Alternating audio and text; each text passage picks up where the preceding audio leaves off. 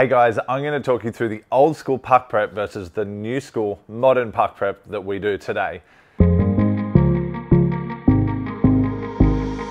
going to take you through 3 extractions using the old school method, and then I'm going to take you through another 3 extraction using the new school modern method that we use today, and we're going to manage our yield and record our time and look at the inconsistencies and the consistencies of both methods. So we've used this old school method 10, 15 years ago when I got into coffee. I was doing it, I'm guilty of that.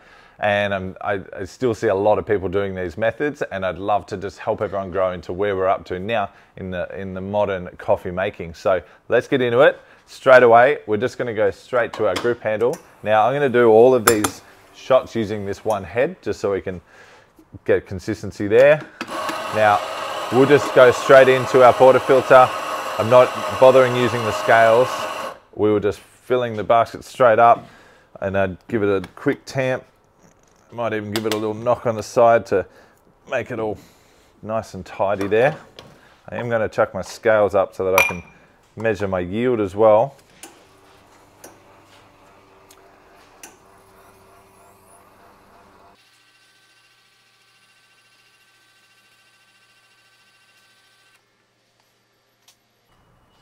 All right, so I've got 46 grams of yield. I've achieved that in 26 seconds. So let's keep track of that. 26 seconds. What did I say? 46 grams of yield there. Great. Let's go again. Like I said, using the same head. It's really quick. This method was definitely something that we're all used to, just kind of standing here filling out the portafilter. This is actually a really bad use of my time. That would be one thing. Straight on there, big push, bit of a knock.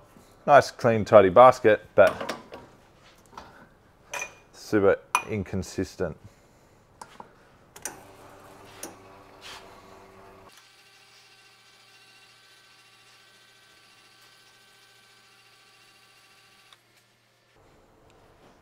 Cool, so in 28 seconds,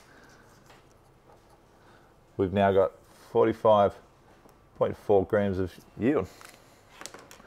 So obviously, shots are looking okay, but I'm going to say, I'm not tasting all of these today. It's definitely, that's for another day, but this is just going to give you a demonstration of the different process of old school versus new school.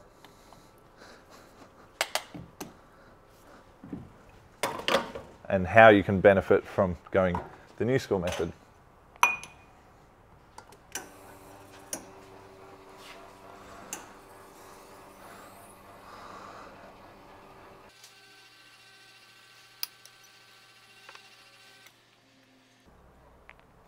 There you go. In 23 seconds, I got 44 grams. All right, let's jump straight over to our modern coffee making, and I'll introduce a few extra steps. Now, I'm not adding extra steps to slow you down. There's ways that you can still do this process faster, such as grinding into a dosing pot on scales is going to be consistency. So, straight into there. I'm going to use this grind time to actually clean my portafilter and have that ready. Now, I've got 24.3 grams. I only want 22.5, so straight away, I know that that's not my recipe, and I want to be more like 22.5. I can do that. Repeatability is important. I'm going to break up the clumps, do some good compacting there, distribute the coffee around the basket so that I can get full extraction out of all of that coffee. I'm going to add the NCD tool. That's going to make it nice and well distributed. I'm going to do a consistent 14 kilo tamp, so that when I come up here, I run our extraction. Now,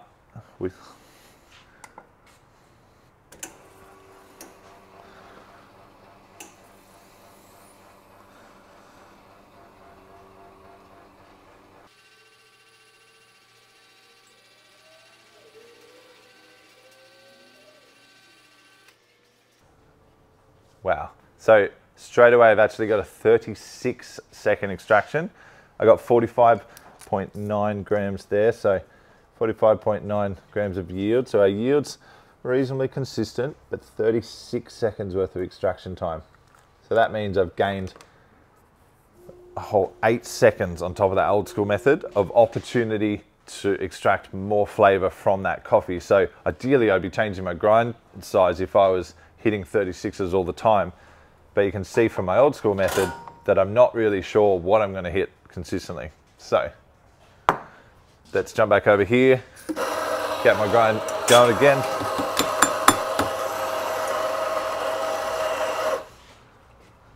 .5. So you can see the last shot that I did, the grind was like 24 point something. So straight away, now I can see that I'm actually on point. There must have been a clump stuck in there. Now I know, because I'm measuring my dose, that's consistent. That's the same as last time.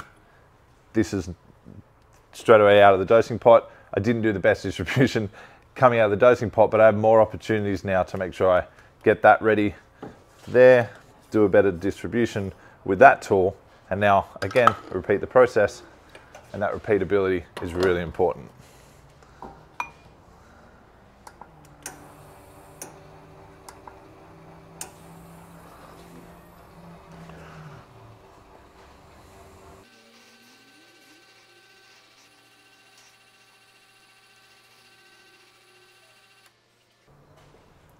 Great, so I've got 34 seconds, 44.5 grams of yield. So 2-second variable, that's all right. 44.5 grams of yield. Awesome, let's do one more, see where we land.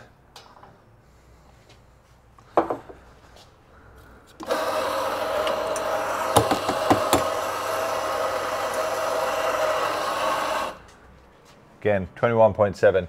We just, as good as these grinders are, all grinders have variation and they will retain coffee. So they are another variable in the chain of making coffee. So weighing your dose is helping you manage that consistency. All grinders do it. Once you start weighing, you realize. Cool, all right.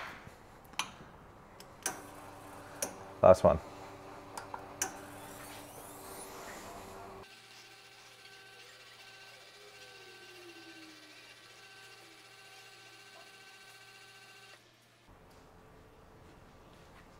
Great, I got 45.3 grams of yield in 35 seconds. Now if I compare these two results, old school, we got 26, 28, 23. That's a 5-second variable on our time. We are getting variations in our yield, and that will be affected by the extractions. Yes, it's happening on the modern as well. It is a variable that we manage through our programming, but the biggest thing for me is the extraction times that I was able to achieve through better distribution, through better puck preparation, and I've only got a 2-second variable from a 36 to a 34 second. This is why we're so big on this. We teach anyone that does training with us, anyone that uses our coffee, we teach them about good puck preparation, because we're always trying to manage variables. Coffee is just constantly about variables. So straight away, your dose. Your dose is going to impact the extraction time. It's going to impact the amount of coffee that you've got to extract good flavor from. And you want to make sure that you're managing your dose. If you're not understanding what amount of dose you need to impact flavor, but also just consistently doing the same dose each time, you don't know if it's your dose that's an issue or if it's your grind that's an issue. And if you're not managing your yield, you don't know if you're actually getting the wrong amount of coffee in the liquid in the cup, yield in the cup, and therefore that's becoming an issue. So managing your yield, making sure you're getting the right amount of liquid in the cup.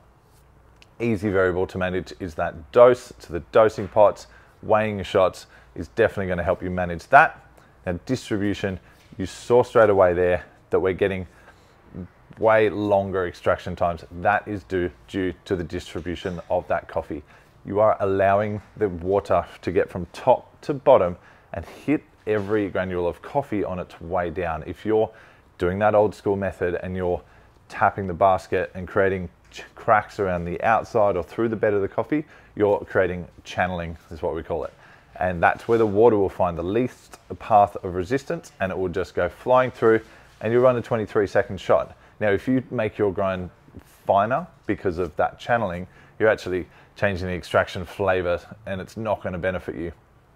Through good distribution and great puck preparation using these modern techniques, I was able to get up to 36 seconds of extraction time. Now I can go coarser, and I've got much more room to work on the flavor of my coffee. Tamping is a variable pressure between staff that we just don't need. And all of these things, when you have multiple staff in your cafe, variables are killer. Someone comes, they've got a lighter tamp, next person, tamp's heavy. We've got all these different methods that people are using. Now, this formula is something that we teach because it's repeatable between our accounts, but also between your staff members. So if you're a barista and you're trying to get the same extraction times as your other baristas in the place, or you're a business owner and you know that someone makes better coffee than the others, introduce good processes like this. This is how you're going to eliminate variables between your staff. I hope this was a good example to see the actual extractions and how much you'll benefit from good modern techniques. Guys, if you have any questions, I'm happy to answer them. Put them in the comments below. If you're doing this or you're introducing into your cafe, tell me how it's going. If you want to work directly with me and Artisti, we'll put our contact details in below. We're always looking for new opportunities to work with people that are on the same page as us and want to make great coffee. Thanks again. Subscribe if you haven't already. Like the video and hit the bell icon so you get notified of future videos. Thanks, guys.